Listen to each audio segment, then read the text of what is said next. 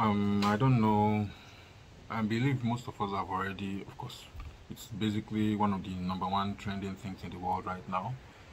The day, the way Will Smith, you know, the way he slapped, what's his name?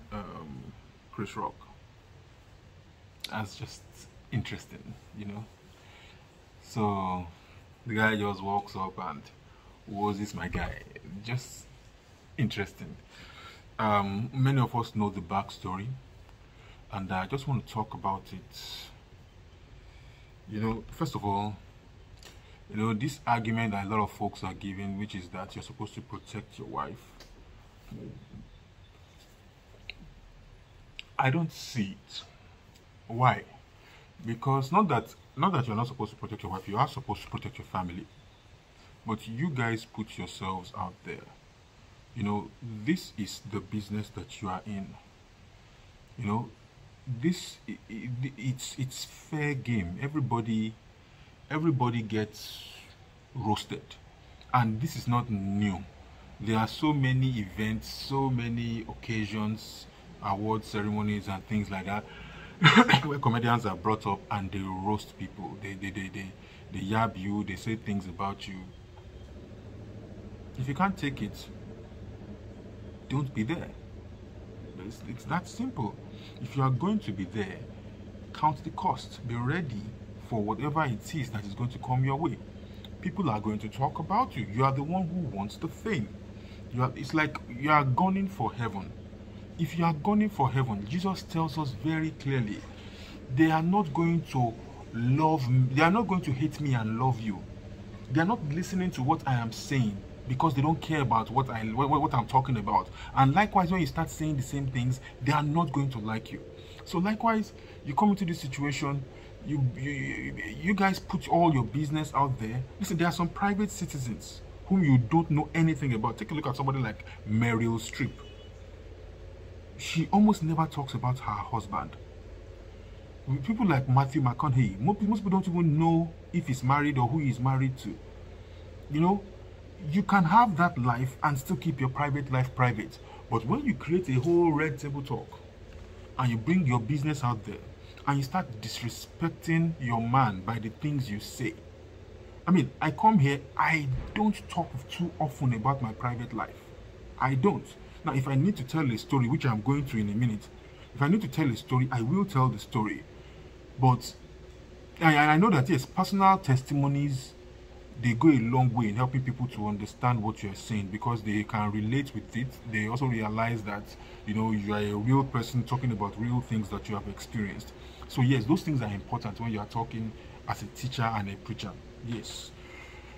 However, it's not like you lead with that. It's not like you make that what this is about, because it's not about you, it's about Jesus. He said they overcame the devil by the blood of the Lamb and by the word of their testimony. Not their testimony as in what God did for me. No, their testimony as in who Jesus is. He said you will receive power after that the Holy Spirit has come upon you, and you will be witnesses unto me. We're supposed to be witnessing for Jesus. We're supposed to be witnessing Jesus, not talking about ourselves. And that is why when you have a pastor who is standing on the pulpit and who is just going on and on about himself, about his experience, sometimes it takes the picture away from Jesus. And that is the problem. You already know Holy Spirit is not there. Why? Because one of the functions of the Holy Spirit is that he will not talk about himself, he will talk about Jesus, as much as Holy Spirit is even God. Anyways, back to this gentleman. Yep, Will Smith is wrong. Anybody who has followed Will Smith, listen, he was my guy. I mean, I'm sure I'm not the only person who felt like this guy is the go-to guy, because he was. A few years ago, about 7 years ago, before After Earth, Hancock, Hitch, all those movies where everything he touched turned to gold. I Am Legend, I, Robot. Man, that was the guy. But something snapped. Listen, I've seen it happen several times in Hollywood where, a star gets to a certain peak and then they start crumbling. The pressures get to you. I understand that. And these are real human beings as well. But you see, when you ask for that fame, you have to be able to take what comes with it. You have to understand the need to do the things that you need to do to keep your sanity. And if you don't understand it, whatever happens to you, and you have to get it. It's like, you know, this victim blaming trope that a lot of people do about, for example, and maybe people are not going to like this example, and I'm warning you, I'm preparing you for that. Let's say a woman goes out at a bad time to a bad place and she gets hurt. And then people now start saying that you shouldn't be victim blaming. Okay, I shouldn't be victim blaming, but she really shouldn't have been there. It's like, okay, you go to a party, drinking, getting drunk with boys, and the boys are drunk, you are drunk, and you are mad at them for taking advantage of you. That's you being foolish. Call it victim blaming. What Stephen A. Smith was suspended a few years ago when he made that comment, that's what he teaches his own children, his own girls, his own daughters. Listen, if you are with a man and you see that the man is getting aggressive, leave the place. Don't challenge him. And he got suspended for that on ESPN. It doesn't make sense. So there's common sense. So when you want fame, fame comes with yabs. It comes with roasting. It comes with award ceremonies and comedians making jest of you. I mean, what was it that Chris Rock, when Chris Rock roasted Bill Clinton over the Monica Lewinsky thing, Bill Clinton, Hillary Clinton, why didn't Bill Clinton come and gun him down? Why didn't Bill Clinton put him in prison? I mean, it's actually quite poor for somebody like Will Smith, who everybody looked up to. Everybody looked up to, but it was obvious after, like I said, after those, like for about 7 years, since after Earth, I don't remember the year after Earth, was that 2010? That was when it started crumbling. You could see that something was wrong. Something broke inside that man. And you can see the many things that Jada Pinkett is doing. You can see that something is emotionally off with her. Yeah, I understand that he needs to protect his wife. But part of protecting his wife is, well, putting boundaries. Don't cross this boundary. You shouldn't be going out there to sleep with other men. You shouldn't be going out there talking about your private business. And alopecia is not even a thing. A lot of men are losing their hair. Like, I have known since I was, I don't know, 10, 11 years old that I have a receding hairline. What, am I going to get mad if somebody yabs me about that? I mean, I've been yabbed about a lot of things in my life. So where am I going with this? Yes, you should protect your family. I get that. But at the same time, if you put yourself out there, you have to be ready to take what's coming with you. The two of you are professionals. You should be able to handle it like professionals. If that happens there, you don't have to handle that business there, where you can get yourself even into more trouble, which is likely to happen. Rather, call the man aside. You can demand an apology if you want to. Call the man aside. Call him to a duel if you want to, and kill him if you feel like. Whatever the case may be, not in that place and not like that. You yabbed yourself. Congratulations, you played yourself. So that said, there was a day, yes, I wanted to talk about the day I defended my wife. I was coming from Abuja, going to Ilorin. We had just passed Lokoja. We were passing that Obajano way toward Kaba. And we stopped, and there was I don't know if they are soldiers or police. I remember they were in camouflage. I would say they're probably soldiers. So they stopped and they asked for some of our papers, and I think I had, if not all, most of them. I always make sure that my papers are complete. And then they were, I don't know, they must have, you know, when they want to find something, they will find something. I don't remember what it was they were looking for. I don't remember what year this was. This would have to be 2010 or 2011. Because there's something that happened around that time that I remember very well. You know, my wife was pregnant. My wife had just gotten pregnant, so I was excited beyond words. So we're coming from Abuja, and there may have been one or two things wrong with the papers. I mean, everything was in order, I think, but when they're looking for something, they will find something. So the man said that I should give him something, you know. Not the man, it wasn't one person, they were a group of them. I should give them something. And I said, no, I don't remember. I probably didn't have any extra money after buying food. But but for the most part, I generally avoid giving bribe. There are times when you can't help it, and that's real. So anyways, I'll come to that. In fact, ask questions about that, you know. If you run into police and the police is being difficult, and then they're asking you to give them something. As a Christian, should you or should you not? Especially when you consider the consequences. I have several experiences that I can share. I want you to tell me your own, or what you think we should do in that kind of situation. There were so many experiences. That's it. So they were like, okay, give us something. And I was like, nope. So they were like, okay, they are going to impound my car. that the guy was going to get into my car and I was going to drive them to whatever the station was. That place is a pretty remote area if you know the area.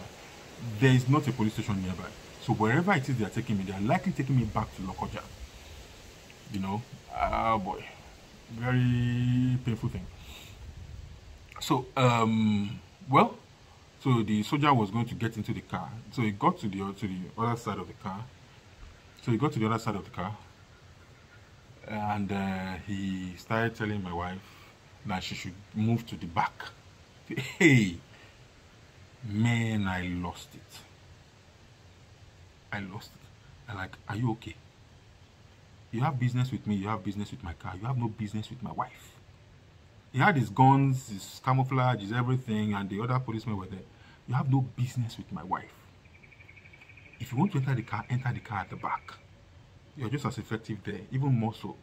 And I will drive you wherever it is you want to go. Okay? But to please leave my wife out of it. I think the guy saw that there was crazy in my eyes. I think the guy saw it, and the guy just respected himself. Got into the back seat. We got into the car, started driving, drove for about 30 seconds, just around the bend. Then said to stop. I stopped. He said I should try to give him something to go back. I said, bros, I don't get anything. I don't have anything. Guy, if you won't go back, find your way. I can even drop you back. But I'm not giving you anything. I was actually upset. So, well, I think I may have driven him back. I don't think I gave him anything. And that was the closest I came to getting into fisticuffs over my wife. There was another time before we got married, many years before, where there was some guy who may have roughed her up a little bit. Incidentally, the guy happened to be my karate student. I didn't say anything to him initially, but there was a day we were in the dojo. I was the instructor, I was a black belt. So he was my age mate, but I was his instructor. So I wasn't nitpicking. I wasn't witch hunting him or anything. But well, it was his turn to fight. It wasn't a good experience for him. It wasn't a good experience for him. I hurt him. I was a Christian, but I wasn't a good Christian at the time. So where am I going with all this? Yes, I think it's okay to defend your family, but you should also be aware that when you put yourself in trouble, trouble will come for you. So don't be overly self-righteous or take yourself too seriously. Well, I don't remember that passage in Proverbs that says one shouldn't. You will see it there on the screen. One shouldn't take everything too seriously. One shouldn't. If you're always nitpicking over every offense, you stress yourself. I don't remember. It's there in Proverbs or Ecclesiastes somewhere. I'll put it on the screen. You'll see it there. I'll find it before I post this video. So that's where it goes. That's where it is. I would say this for those of us who are men: we are obligated to keep our home. We are obligated to keep our home. Keep your home. Protect your family. Protect your children. But part of protecting them is laying down the law, putting boundaries. Don't do this. Do this. And if you do certain things, there will be consequences. There are times when, for example, I have had to defend my wife because maybe she got into an argument with someone, and in public I would defend my wife, but at home I will have a word with her. Honey, you can't do that, okay? Because you don't want to put yourself in that place. You just don't want to put yourself in a place where problems will happen. Just don't do that. I'm going to stop there. Please ask your questions, leave your comments, click on like, click on subscribe, click on notification, share this video with others who may want to see it. Thank you for watching. God bless you. Have a wonderful day.